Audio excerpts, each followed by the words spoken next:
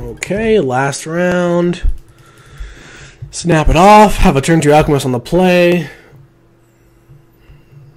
Maybe we can just destroy him if he doesn't have removal.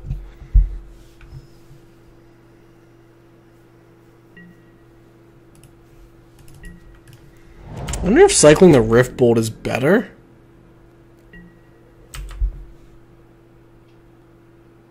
I'm gonna not, because it could potentially deal damage, more damage with the Thermo, or kill something. Another Affinity matchup. Okay, I don't hate this because I'm on the play with a Thermo, which can block a lot of his random dudes.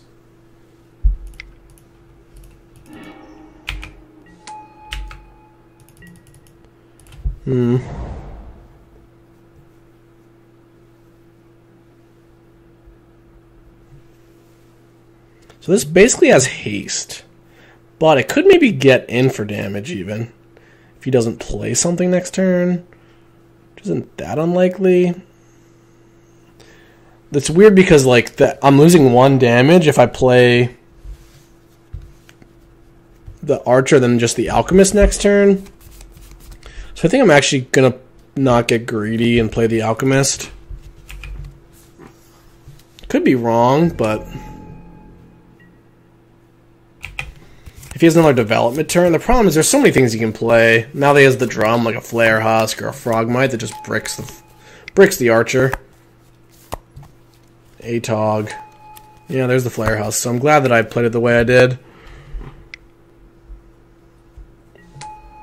There's the Atog. Yeah. Atog is pretty tough.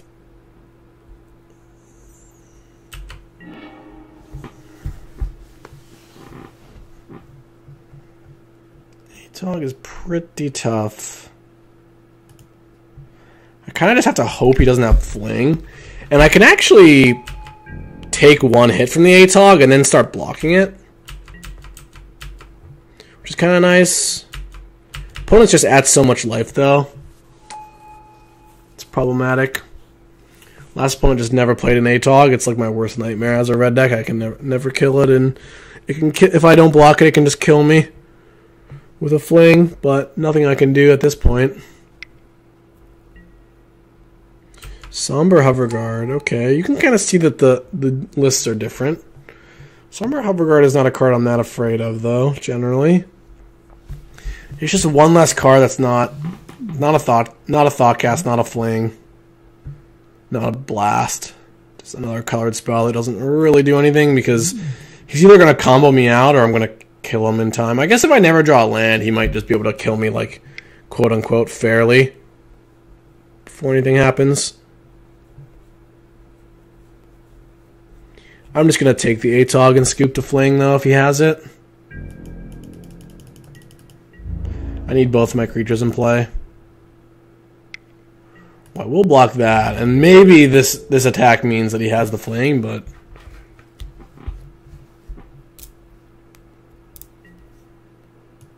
okay, we've survived.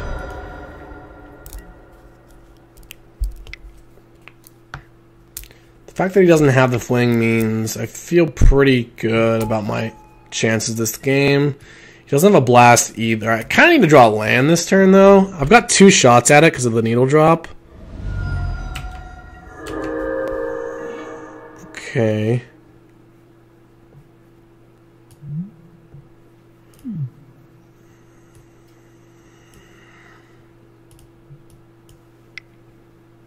So I suppose we'll start with the Needle Drop.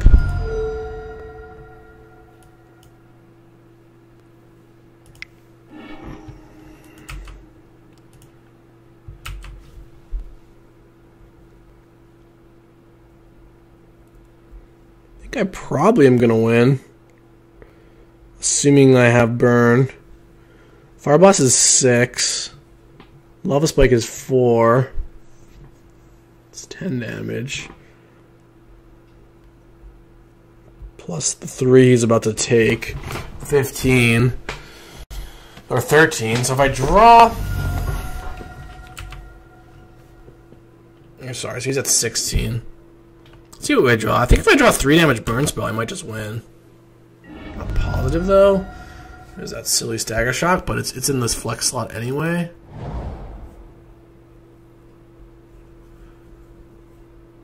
Is there any reason to play this Curse to like guarantee an extra damage next turn? I don't think so, because I have the Stagger Shock, so I think I just suspend, put all my cards on the table, and say, hey, I'm killing you next turn. What are you going to do about it?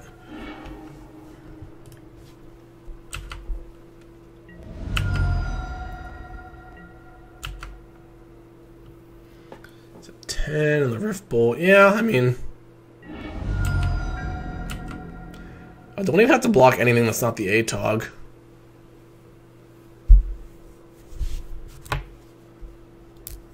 I might still die if he draws Fling, though.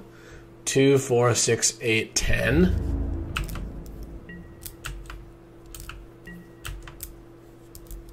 It's possible I actually wasn't dead last turn to Fling. Oh, no, but what he could do, he could have sacked everything except for the drum. But he can't float mana through declare blockers. So actually, now that I'm doing the math in my head, I don't think he had enough artifacts to kill me if he had it. So he might still have it, but I think I can block enough stuff for it not to matter. Like, what I'll do is I'll block the Archer on the 4/4, then well,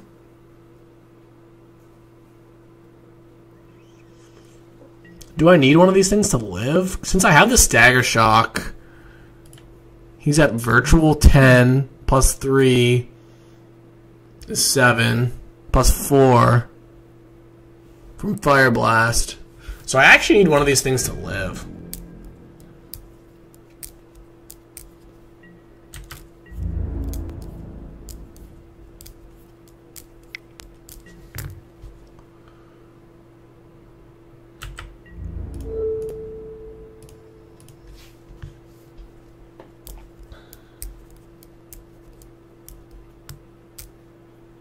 I shouldn't shuffle this pen. Probably annoying the crap out of you guys. So can I? Fling does.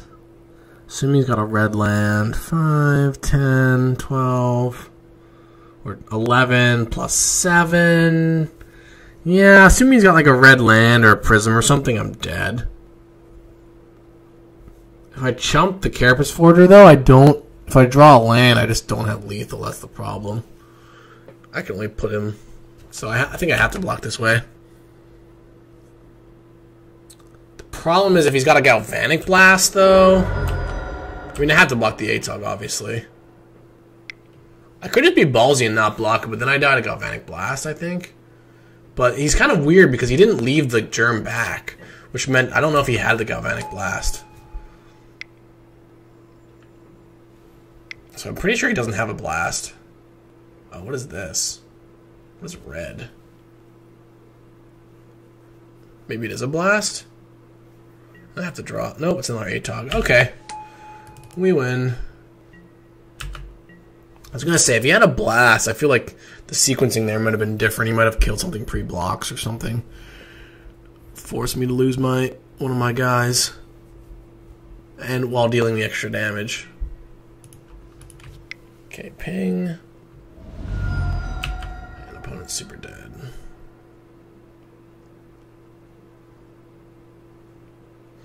Okay, so we're going to have to beat him on the draw, which is interesting that he's got Somber Hoverguard, and ATOG, which is going to make my Martyr a little bit worse. I don't know if Feed the Clan is the normal card. I've seen, like, COP White. Like, I beat Feed the Clan, and I would have lost the COP, I think. Even though COP is actually weirdly beatable when what you do is you draw a lot of your pingers. And they just don't have enough mana to save everything. And then you just wait and do everything in one turn. I beat it a few times, which is kind of nice.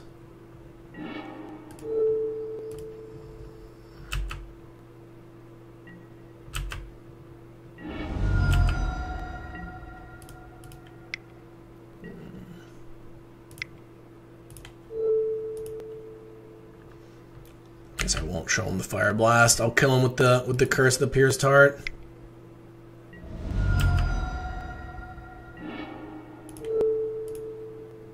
For Sick Val.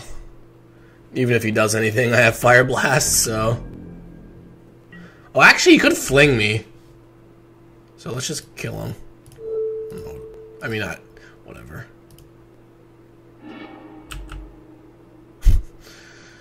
Gratuitous, sure.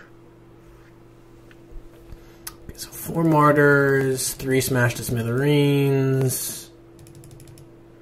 Oh, do I have 4 Smashes? No. What did I cut? We cut the Curses. Because his creatures just hit too hard. We cut Lava Spike, Burst Lightning, 1 Searing Blaze, which actually, he showed me Somber Hover Guard. I think on the draw I'll keep the Searing Blazes in. And they're not terrible against Atog. They're actually pretty good against Atog because it just forces him to sack 2 things when he doesn't want to. Lava Spike's just bad, I think. Stagger Shark doesn't kill enough, but I'm going kind of controlling with the Martyrs. So let's cut another Lava Spike. It's fine.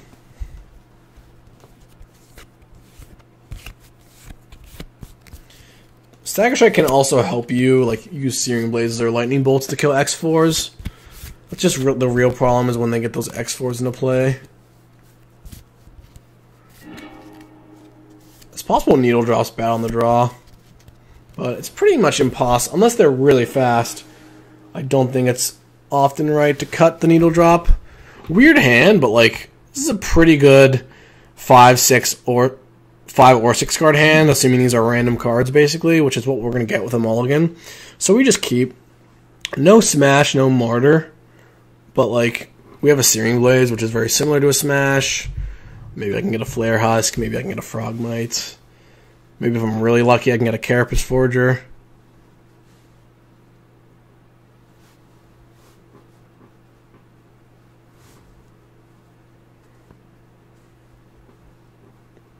Like, this is a matchup that you would assume would be bad, especially because in Modern, like, Affinity is good against Burn, but the Affinity deck takes some setup, and just the only unfair thing they do is Atog, and, like, you're just going to kill them on turn 4 almost every time, so that's why you see sideboard cards like Feed the Clan and Circle Protection red, because otherwise they're just going to fold to Burn. Okay, there's a Drum, so it's actually nice because now Searing Blaze drew 3 Forgotten Caves 2 games in a row. Don't know how I feel about the Moto Shuffler right now. That's kind of bizarre, but if I can get a Frogmite or something with the Searing Blaze, I'll be pretty happy. If he's got a Carapace Forger, though, that could be a problem. Or even an Atog. Thoughtcast. Yeah, sure. Thoughtcast is so good. But Springleaf Drums... Actually, you know what? I'm not sure. Does this deck always play Springleaf Drum? I almost feel as if that's like a card that is not always in this deck. I could go after Great Furnace, but I would rather save a Smash for just a creature because he's got the Springleaf Drums. Like a Mirror Enforcer would be great. Another Frogmite. Even a Flare Husk or something would be nice. Every time that I force him to, like, use stars and stuff instead of doing anything, weird that he wouldn't just randomly crack that star. Makes me think that he's got a Carapace Forger in hand. Interesting. Because otherwise he'd just crack it, right? Now he's going to try to get green off of that. So I think what we're supposed to do is just kill the Great Furnace on his upkeep.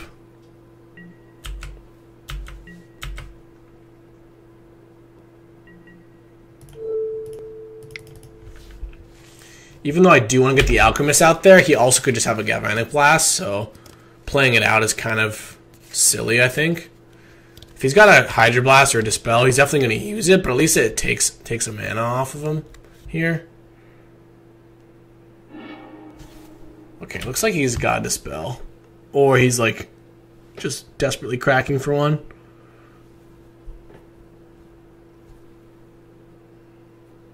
I suppose he also might have an Atog, and he's saving the Chromatic Star for that. Metallic Rebuke. I love seeing the new cards in Pauper. It's pretty cool.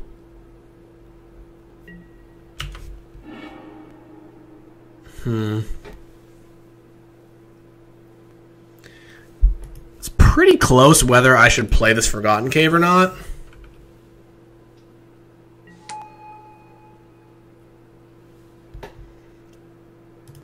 I'm going to play it, I think. Because I'm in a spot where... Well, actually...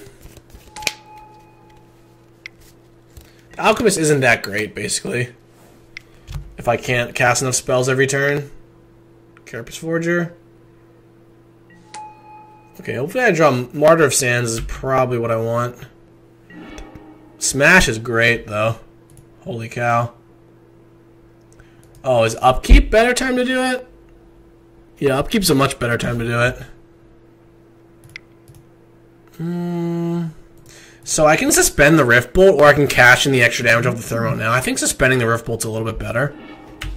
Pretty glad I played the Forgotten Cave. But yeah, definitely Upkeep. Because if he does have a Hydro Blast, then I gain 4 life, basically.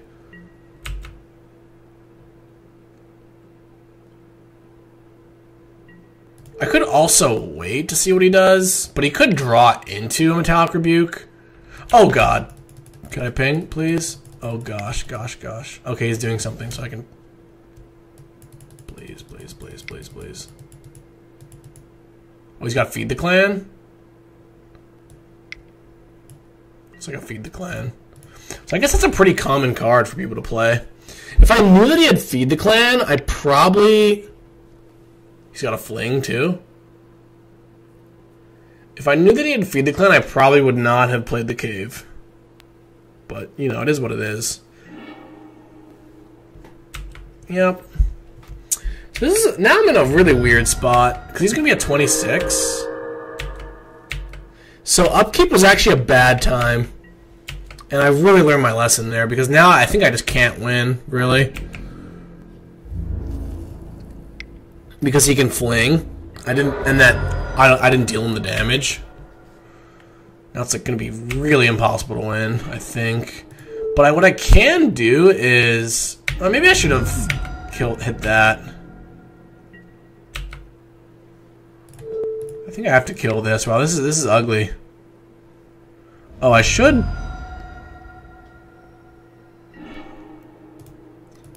guess I should cycle this. Not that Needle Drop goes to creatures, but...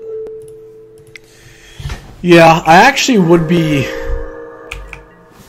Yeah, I guess he would have just flinged that, but... What I did was very, very stupid. I could maybe win, but I have to draw, like... I have to have him draw really poorly. Which, good start. And draw a creature really quickly. But that's kind of how it goes in Pauper. Like, when you're playing the burn deck and you have a pile of removal... And you just start killing their guys. Okay. As usual, we just cycle the Needle Drop because we just want to draw into a creature faster. Wonder what would have happened if I didn't screw this game up. He would have a Fling and I would still have a Thermo? Okay, well now we're probably just dead.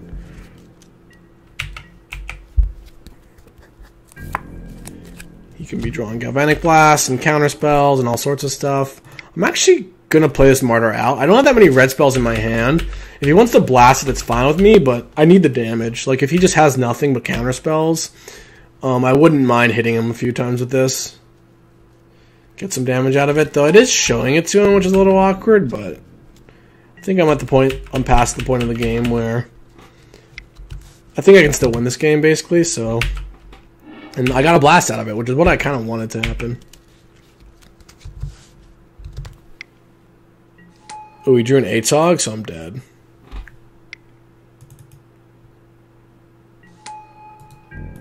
Okay, that's game. Alright, so the Feed the Clan was a bit problematic.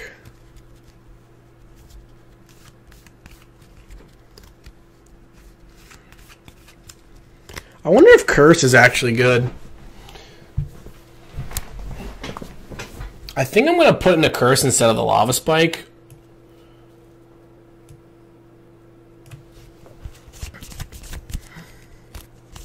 Kind of crazy to cut all the Lava Spikes because if, like, I have a quick kills kind of taken off the table.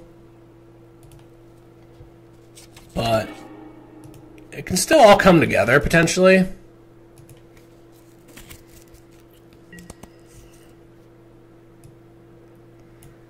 Okay.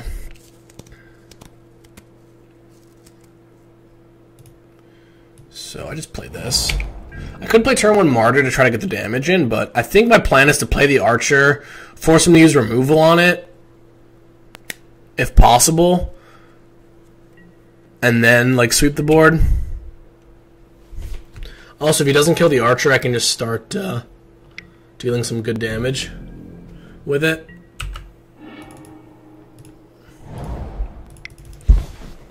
Could actually maybe go 1/1 beatdown on him if he's got a slow draw.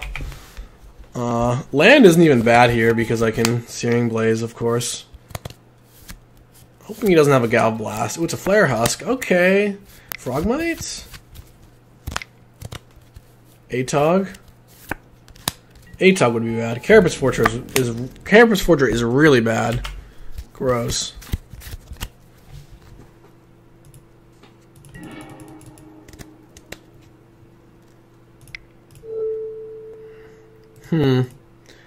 I could Searing Blaze. It's kind of weird because I don't want to. I want to keep a lot of red spells in hand if possible. So I think maybe I should Searing Blaze, but that makes him play creatures out less quickly. But I think his mana is kind of bad, so I actually think Searing Blaze is probably right.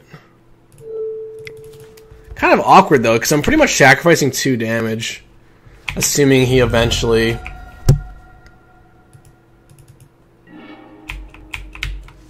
Why does my F key keep stop working?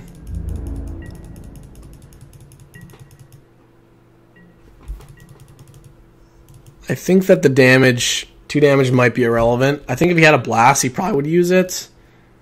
So if I can survive, that can be pretty nice. He might just... He literally can just kill me maybe by equipping the Flare Husk and attacking. He also has 2 Great Foundries, so I kind of want to start chaining him. This is the weird part about boarding in the Martyrs is like if these were just Lava Spikes, I'd be in such better shape.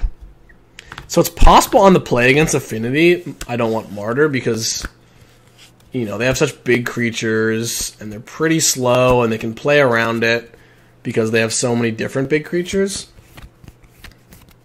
And it doesn't actually necessarily line up well against their draw, and it's a bad top deck. Like, even if he had to feed the clan, I think I could beat him if these were Lava Spikes. Anyway, whatever. I mean, they're not Lava Spikes, so we need to play it as it lies.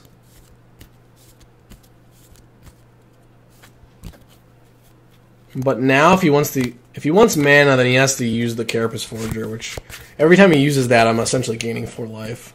It's a pretty big game. Thoughtcast? Okay.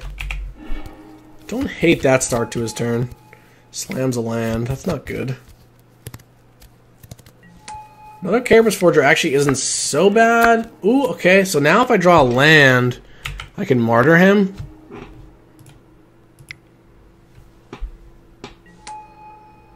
Do I want to suspend the Rift Bolt? I think I have to use my mana. The problem with suspending the Rift Bolt is if he equips the Flare Husk, then I can't actually kill the Carapace Forger. But if he does that, I can just Rift Bolt the Forger, maybe. It's still fine. He actually might do that, and then I can just YOLO try to draw a land. I'm just very mana pinched, so like... Even board wiping him doesn't necessarily do anything if he's at a high life total. I need him to be low enough that I can actually threaten to kill him. If he just equips, I think I will Rift Bolt the Forger. It's kind of weird though, because then it seems to me like if I were him, I'd always equip in this scenario. Because he's getting 1 more damage in and then like saving himself 3 damage when his board's going to get wiped anyway. Because if I draw a land, I just lose if I don't Rift Bolt the Carapace Forger. So maybe I'm supposed to not Rift Bolt at all. Like I do have the luxury of having a lot of 1-mana spells in my hand.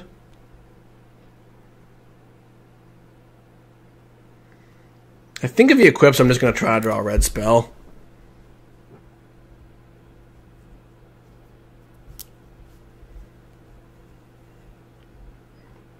It's super greedy, but it backfires like a little more than a third of the time. And I know he's sitting on a bunch of spells because he's been missing lands. I guess he could also fling, which may be why he's tanking. And, yeah, maybe I shouldn't play the Rift Bowl, because if he kills the Martyr... Like, if he kills the Martyr and I draw a land, now I can't sweep the board. Okay, looks like he's not equipping the Husk if he's just smooshing. Looks like he might have a fling, though. If I were him, I think it's a pretty smart play to fling.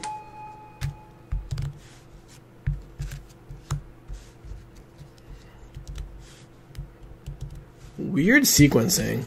I think it makes no sense to not prison before you attack. Maybe he just has a blast and he's planning on blasting no matter what. That went really well for me. I'm also going to be able to hit him for damage with the Martyr, which I always say, like, I want to try to get that damage in. And obviously it's only relevant sometimes, but the games it's relevant, it's just so absurd.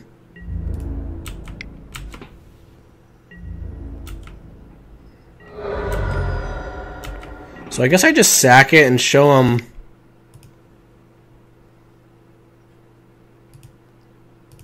the non-Martyr cards. Yeah. Kind of in a weird spot because he's got these two Great Furnaces. And I'm not in love with the idea of him just copying these chains. But I can still sweep the board if I draw a land.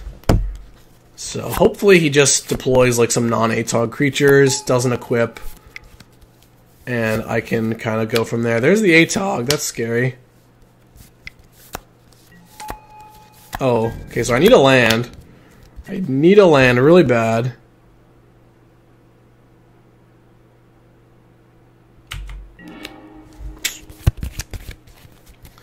Yeah. This is not good. So I'm just dead, right? Like, the ATOG is going to get in no matter what, and he's got a million artifacts.